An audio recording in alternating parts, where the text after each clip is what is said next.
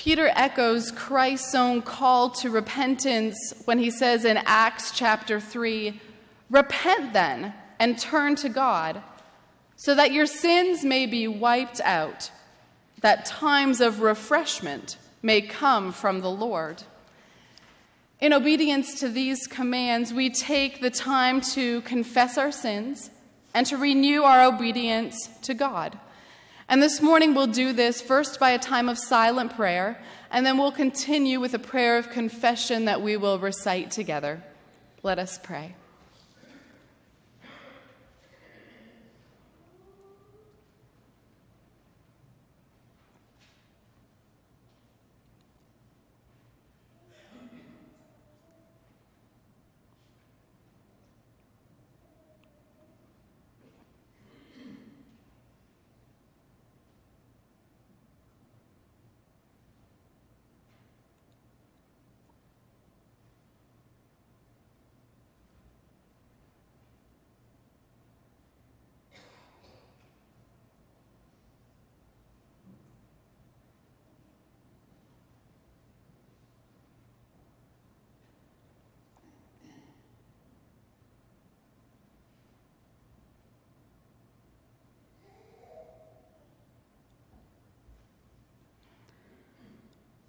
Lord, bring new life where we are worn and tired.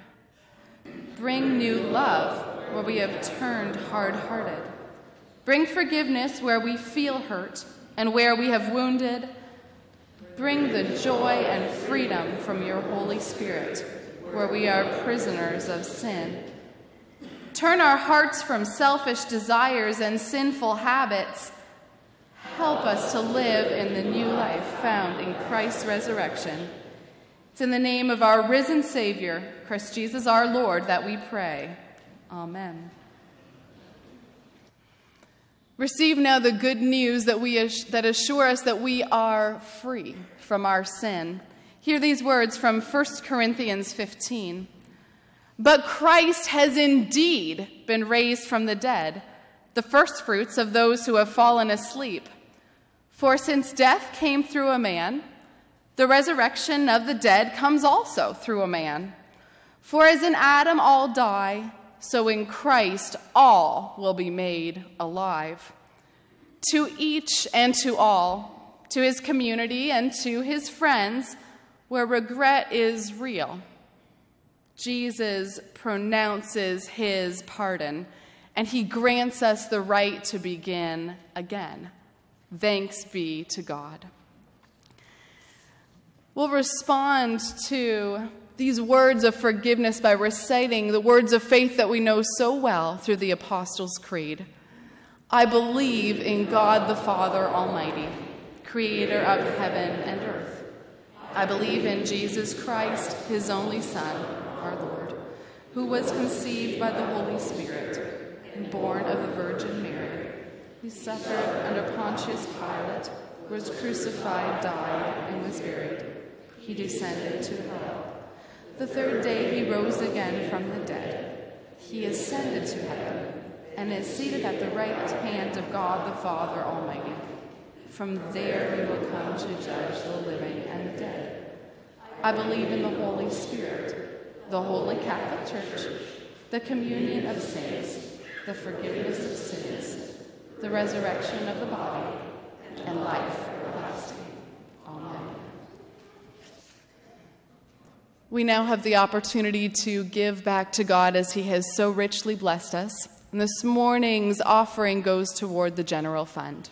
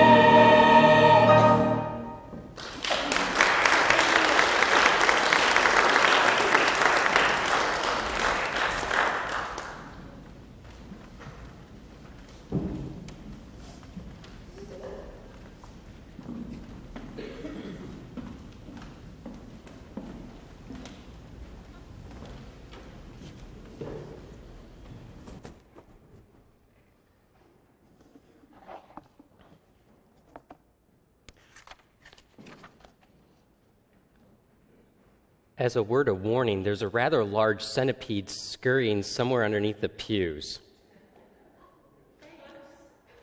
So if you see it, kill it.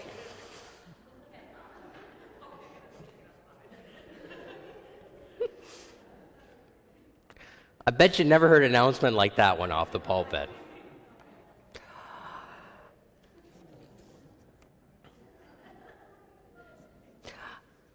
Let's go to Lord in prayer.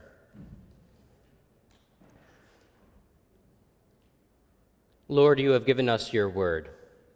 Send now your Spirit into this place. Open our hearts and our minds to understand what you are speaking to us. Help us to write it upon our hearts and to live it out faithfully each and every day. We ask this in the name of Jesus Christ, our Lord. Amen. Today, we're doing something a little bit different. The sermon is coming before the scripture. We're switching it up. And it's for a good reason. Because sometimes it's better to understand what the scripture is about, what it's trying to say before you hear it, so that you really understand the words you are hearing. And this morning, that's particularly true. This morning, we're going to read Psalm 119, which is famous for being the longest psalm in the Bible. Many people know it as the longest chapter in the Bible, which basically means Psalm 119 is famous for all the wrong reasons. So this morning, before we read it, we're going to learn what it is about, so that when we read Psalm 119, eventually, we understand the beauty of those words. Psalm 119. Psalm 119 starts really around Mount Sinai. In the Bible, in the Old Testament, God frees the people of Israel from slavery in Egypt. He marches them through the Red Sea into the desert, and he gathers them around Mount Sinai. And there around Mount Sinai, the people of Israel become officially the people of God. And it's there that God speaks to Moses and teaches him and the people how they should live. It's around Mount Sinai that God gives them the 10 Commandments and other rules and instructions governing how they're supposed to live, how they're supposed to worship God. We have all those rules and instructions today in the books of Exodus, Leviticus, Numbers, and Deuteronomy. In those books, we find all the rules for how Israel was supposed to live as the people of God.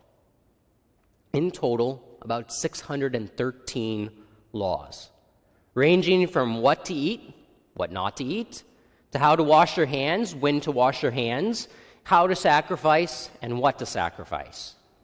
In other words, God gives them everything they will need for knowing what to do and what not to do as the people of God. And many of us are familiar with the fact that the Bible is full of instructions for how God wants us to live. We know that God gives rules and laws in the Old Testament. We know that a lot of those rules and laws in the Old Testament, like the 10 Commandments, still apply to us today. And we know that in the New Testament, there's even more rules and instructions in the letters of Paul and John and Jesus in the Gospels. We know that God gives instructions for how he wants us to live as his people. God gives us all these laws, and he calls us to obey them. To do things like rest on Sundays, gather and worship, to be generous, not greedy, to give up on anger and hatred and learn forgiveness. He calls us to do all these things and so much more. But there is a problem. And it's not a problem from God's end, it's our problem. We don't like being told what to do. I don't know many people who really get excited about rules and laws. We don't like it when the city lowers the speed limit or puts up a new stop sign and you have to stop where you could just zoom right through. We find it annoying most of the time. And we've probably felt at one time or another that the laws from God restrict freedom. We grumble about following them, right? They ruin our fun. And even I find myself finding that it's easier to follow laws that are easy, that I just do.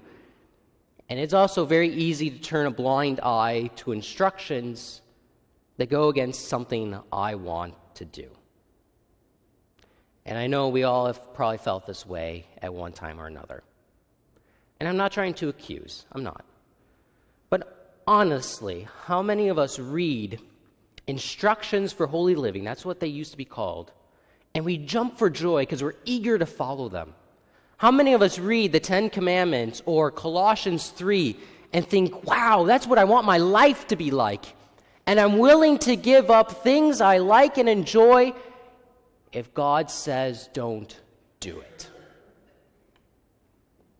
If we're honest, we know we should follow all of God's instructions, but we sometimes let a few things pass because we want to live how we want to live. The point is God's laws are not a subject we often delight in. That's how we feel. The writer of the Psalm 119 feels differently.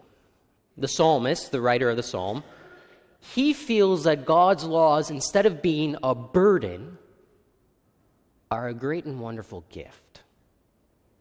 Instead of finding ways around the laws or finding them grating or being restrictive, the writer is celebrating, the psalmist is celebrating that God gives guidance to his people.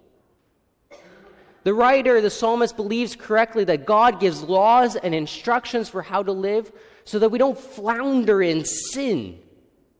Instead, if we follow these laws, we will flourish as individuals and as families. The psalmist believes that God's laws are a roadmap for us, a roadmap around the pitfalls of sin. And if we follow this roadmap, if we follow these laws, we won't live in darkness and anxiety and despair and the crushing weight that sin brings. Instead, by following God's laws, we find a life full of life and joy and goodness. Sin brings bad things, but following God's laws brings joy, life, and goodness.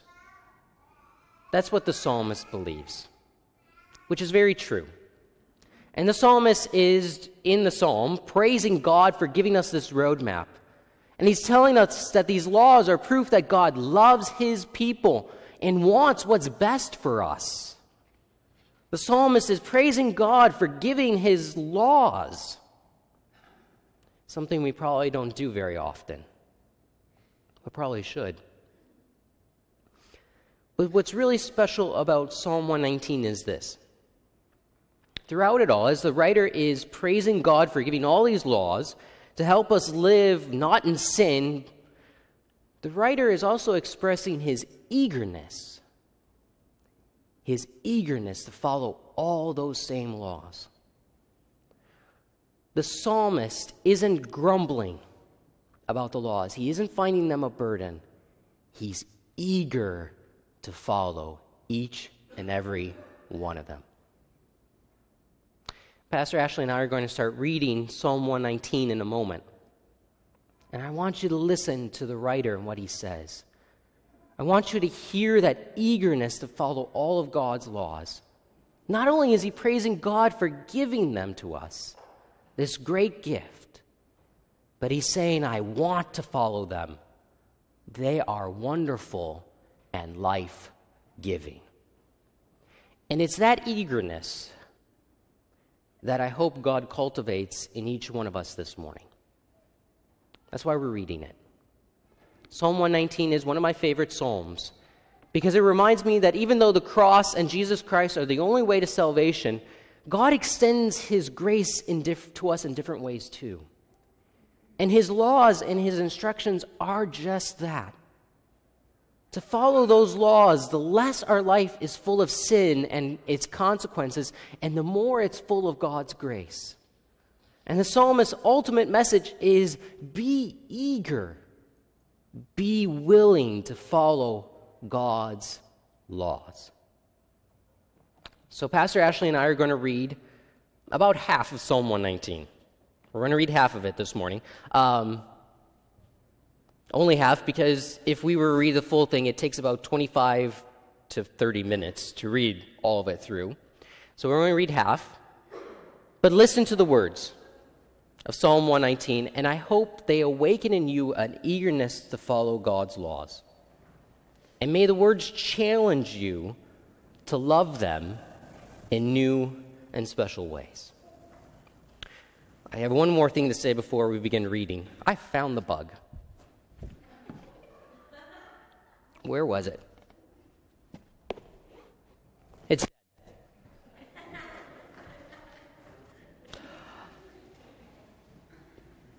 one final thing before we begin. We know words like commandments and laws and stuff like that, but there's a few other words in the psalm. You might come across, we'll say things like precepts and statutes and anything else. Decrees. Decrees. All those words, commandments, statutes, precepts, decrees, laws, they all mean the same thing. So please don't be distracted by the different words. They all mean the same things, which is something spoken by God to us. It means his laws to us. Psalm 119. Blessed are those whose ways are blameless, who walk according to the law of the Lord. Blessed are those who keep his statutes and seek him with all their heart. They do no wrong, but follow his ways. You have laid down precepts that are to be fully obeyed. Oh, that my ways were steadfast in obeying your decrees.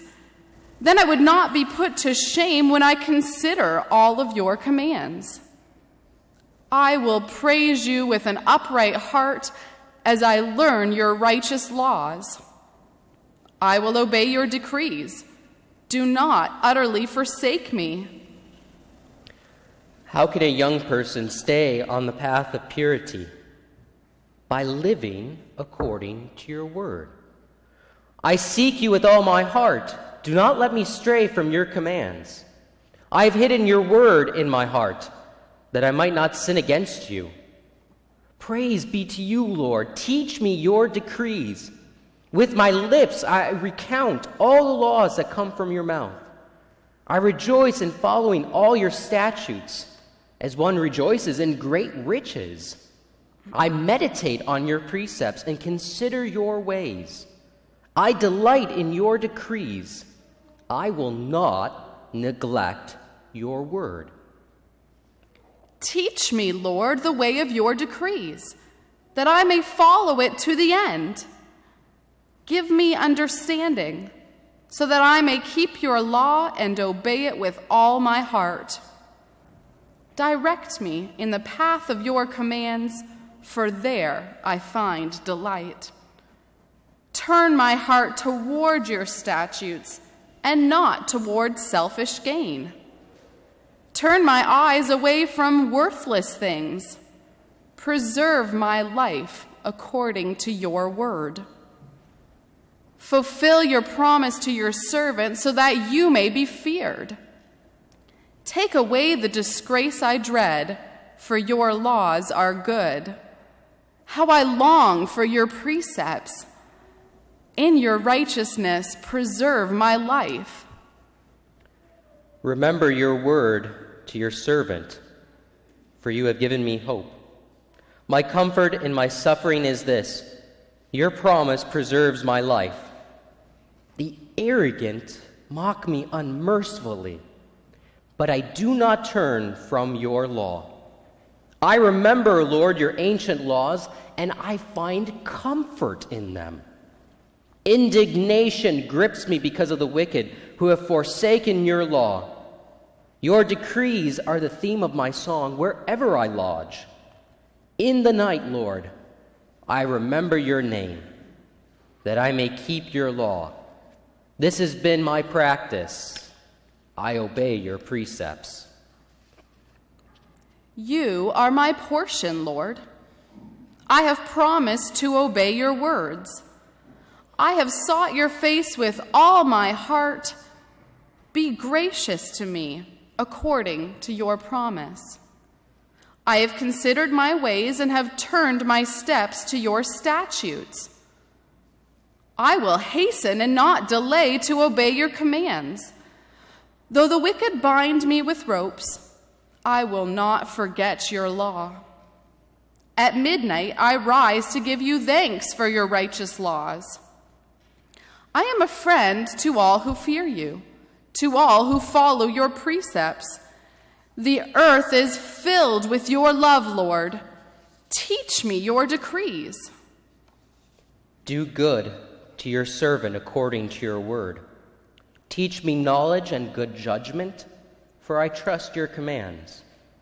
Before I was afflicted, I went astray, but now I obey your word.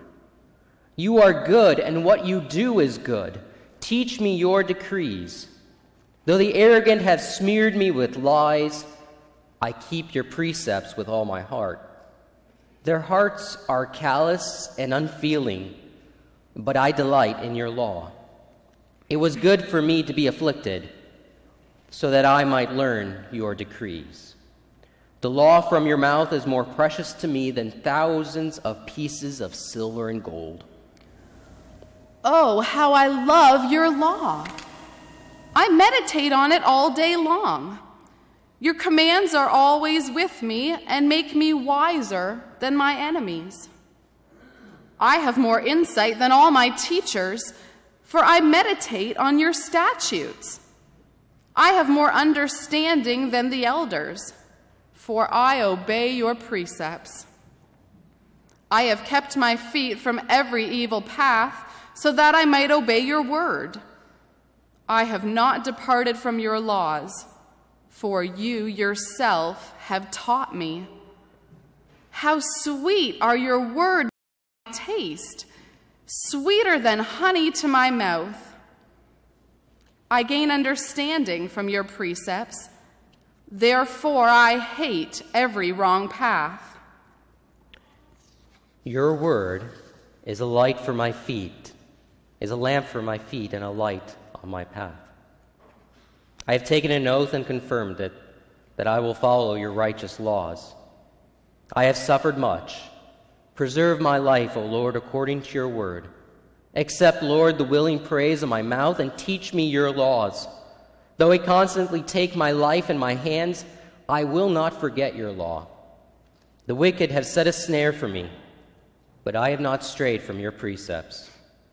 Your statutes are my heritage forever. They are the joy of my heart. My heart is set on keeping your decrees to the very end. I hate double-minded people, but I love your law. You are my refuge and my shield. I have put my hope in your word.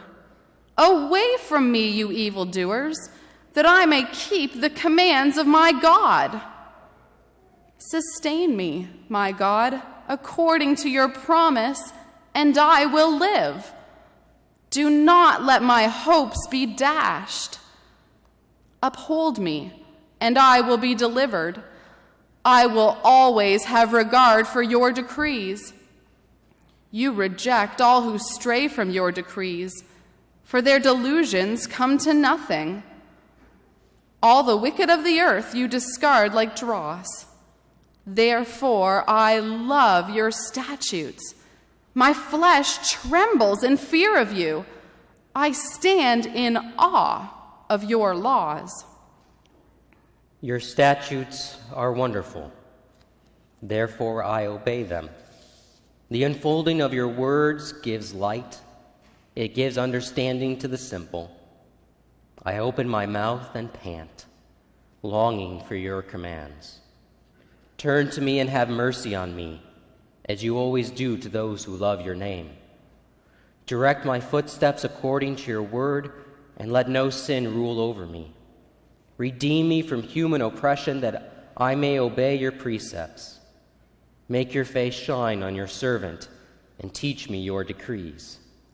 Streams of tears flow from my eyes, for your law is not obeyed. Look on my suffering and deliver me, for I have not forgotten your law. Defend my cause and redeem me. Preserve my life according to your promise.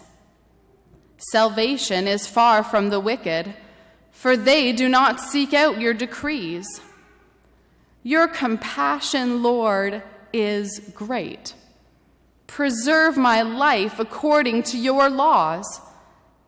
Many are the foes who persecute me, but I have not turned from your statutes. I look on the faithless with loathing, for they do not obey your word. See how I love your precepts. Preserve my life, Lord, in accordance with your love. All your words are true. All your righteous laws are eternal. People of God, this is the word of the Lord. Thanks be to God. Let's pray. Heavenly Father, the psalmist's point is so very clear. You give your laws to us to direct us, and we should be eager and willing to hear them, learn them, and live them. Lord, awaken in us an eagerness to follow you, not just to praise you for the salvation found in Jesus Christ, but to dedicate our lives as your people to following your will. For it is only with you that we find love, mercy, grace, and life. And may we begin to live that life of obedience always. Lord, we ask a blessing upon us as we do this, for we cannot do it alone, but only with your power, your will, and your Holy Spirit who lives in us. We pray this in the name of Jesus Christ, our Lord. Amen.